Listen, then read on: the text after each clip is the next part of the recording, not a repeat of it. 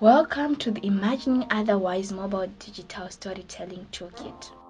Digital storytelling is a tool for personal lived experience to be represented, to be seen, and to be acknowledged. Some reasons for making or creating a video is to create awareness, draw attention in your community.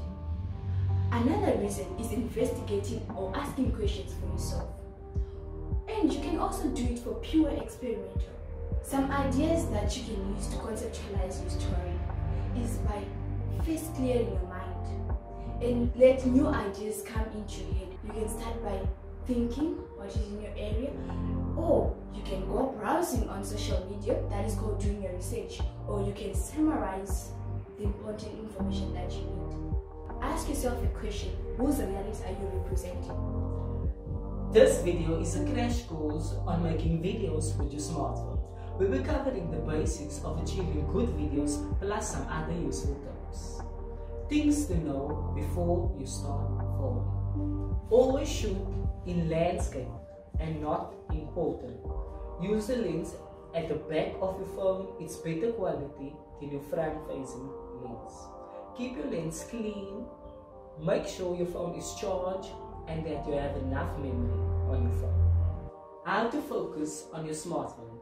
On your phone, you have an automatic focus. So when filming and you want to focus on a particular subject, press on the subject and the phone will automatically focus on that subject.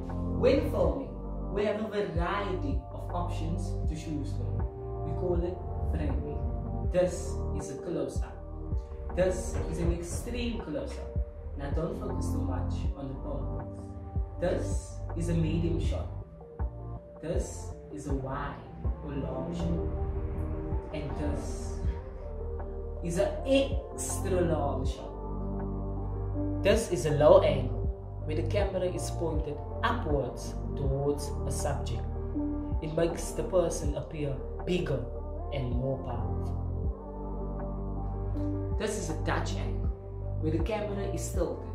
It makes the audience feel destabilized, confused, dizzy. This is tracking in or out with your subject. This is a pan left to right. This is a tilt up and down. This video will be teaching you about how to shoot and how to use your crops.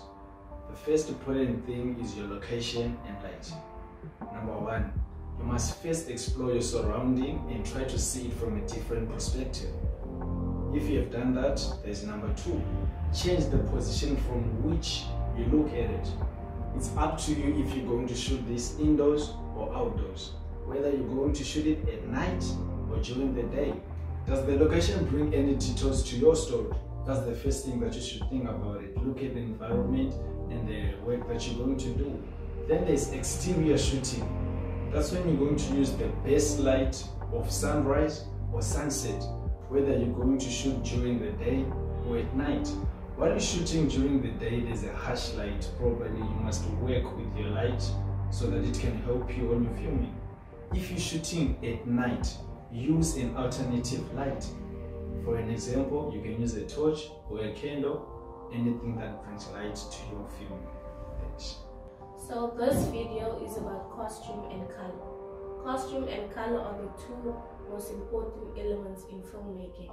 We need to think on how to use costume and color as storytelling tools.